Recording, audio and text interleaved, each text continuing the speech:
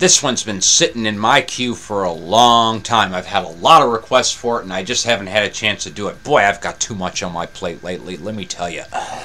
That's okay. Get excited, because we are looking at PCLINUXOS right now on Spatry's Cup of Linux.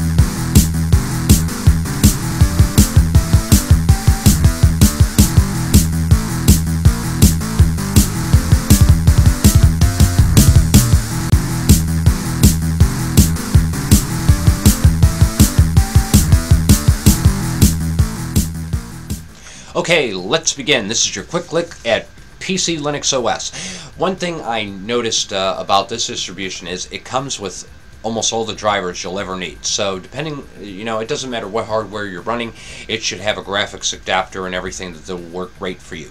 Now, I downloaded the KDE version, but you can also get this in LXDE flavors and other flavors if you visit their website. They also have the Full Monty, which gives you the whole ball of wax. I just decided to get the CD version and do a quick look at this.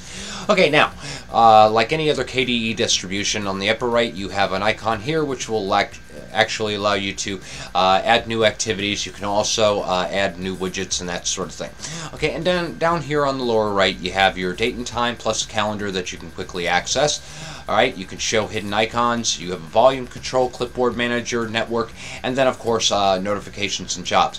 One thing that I thought that was really neat about this RPM-based distribution is the fact that it does come preloaded with the Synaptic package manager, making loading and unloading files a snap for you. You have two desktops to choose from. You get the Dolphin file manager. This is that Synaptic package manager that I was talking about. You can also configure your computer here, and you can configure your desktop. Notably, there are tons of screensavers that comes with this that I noticed, but it only had just the one wallpaper, which surprised me. Okay, you also get the console terminal, and then this icon will minimize all windows and show you your desktop. As you can see on the desktop, you have a number of applications to choose from here, and I'll cover all of those as we're going through the menu. Alright, first, under More Applications, under Configuration, you get the ATI Catalyst Control Center. Obviously, as I said, you have all the codecs and everything that come preloaded with this, which is probably why it's a little bit bloated and slow. You can configure your computer, configure your desktop, configure your printer, firewall setup.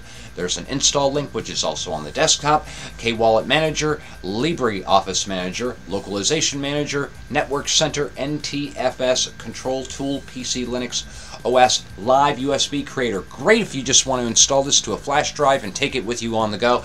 Plus, I also have Redo MBR, great for those of you who did like I did several years ago and wiped out my MBR, and I was able to actually repair it using a live CD. So good that they included this. Okay, and then of course in finances is the K My Money.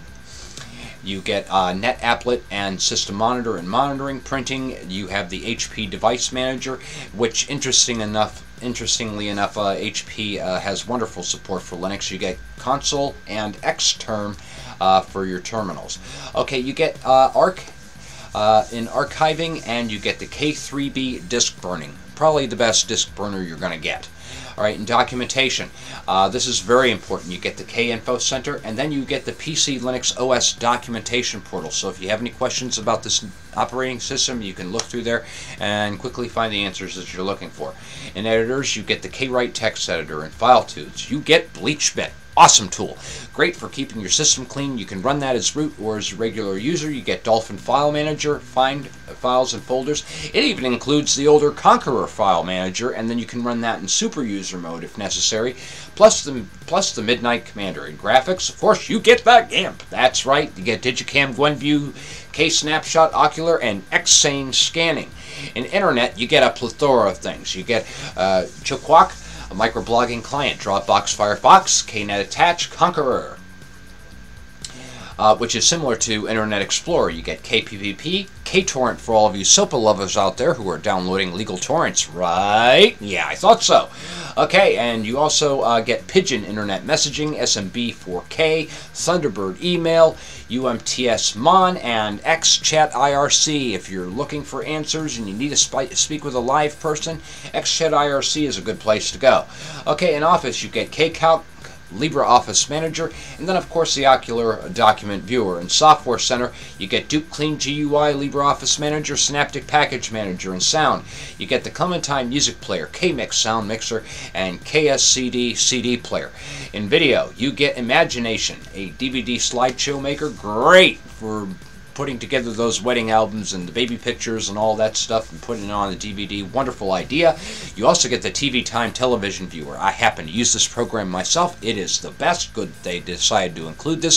So if you have a USB television device or a PCI capture card on your box, all you need to do is just run this program. It'll access it, and it's probably the easiest TV television viewer that I found out there. So very good that they decided to include this. You also get the wonderful Vlc Media Player.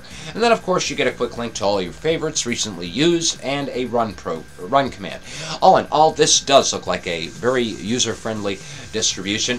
There's a lot of customizations you can do with this. It comes with tons of screensavers. I just wish it came with a few more wallpapers to choose from, but that's okay.